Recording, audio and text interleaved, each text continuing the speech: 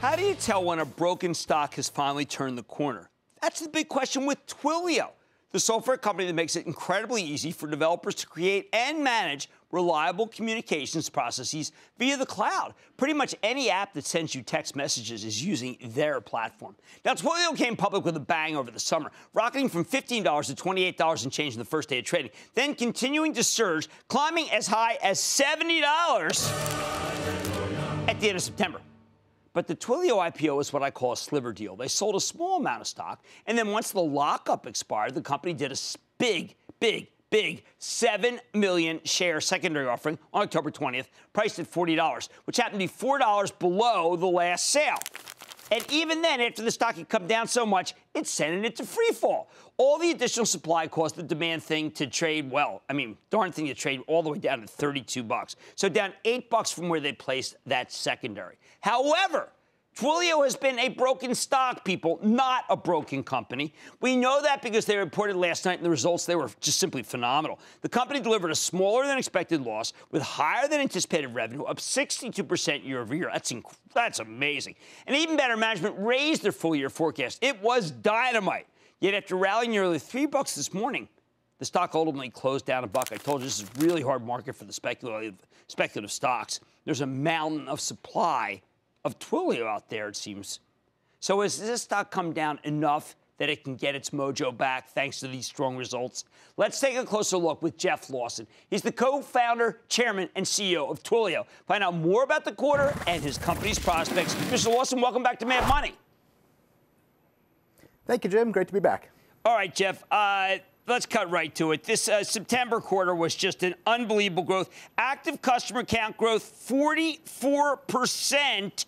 This was the fastest growth of any of the companies I follow in tech. How are you able to add so many during that very short, constrained period?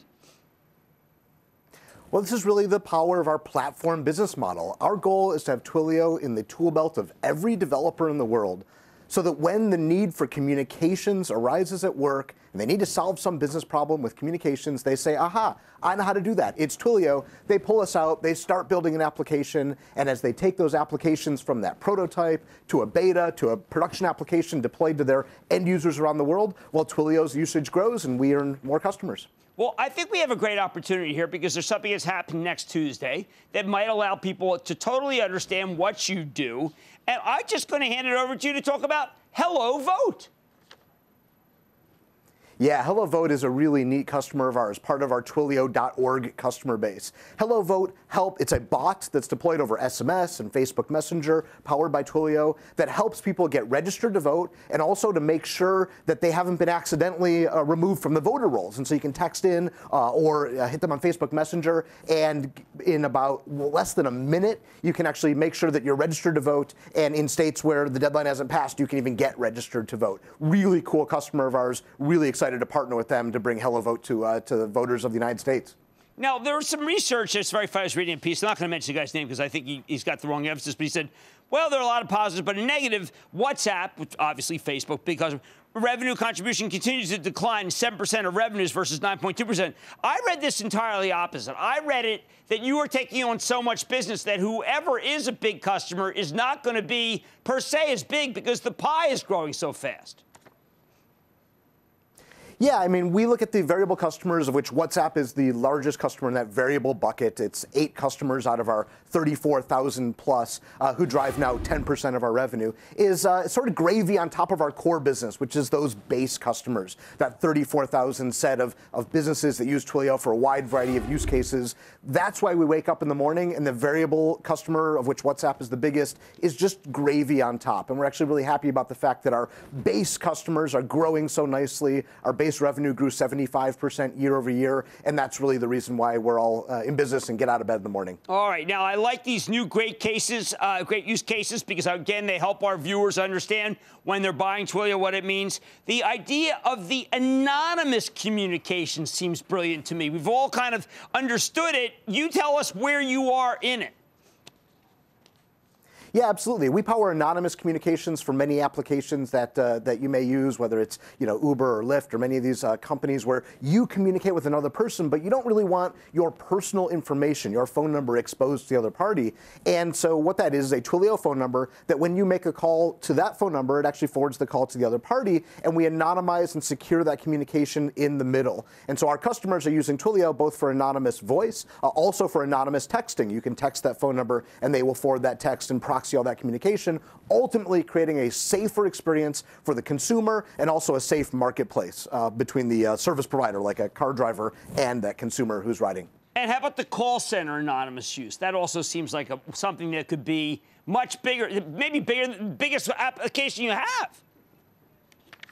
Yeah, call centers are a fantastic use case for Twilio, and we've been seeing a lot of great customers, whether it's in our solution provider marketplace, where we've got customers like Zendesk, or directly to enterprises, where we have customers like ING Bank, who are using Twilio to power their global call centers as they're looking to modernize those applications. And we had a number of neat enterprise logo wins this quarter that were also in the call center space. Now, I wanted to point you did the equity offering, and we're spending a lot of time these days, and I know I said this to you off camera, talking about companies and what they're doing beyond just making money, because we've got a lot of younger people watch the show, and they're trying to figure out where to work.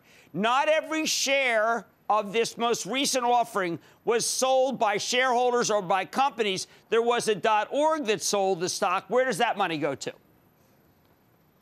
Yeah, Twilio.org. Well, as a quick refresher, we committed last year 1% of the equity of our company to sustainably fund Twilio.org, our initiative to use our people and our technology to do good in the world. And so as a part of that pledge, Twilio.org had a small amount of equity that they sold in our follow-on offering in order to be able to make grants and to fuel communications that bring hope, power, and freedom in the world. And we're really excited for what we can now do with this equity and with the good that we're trying to do. And this is all part of your 111 decision, committed 111 in order to be able to make people feel a little bit bigger than just working for Twilio, right?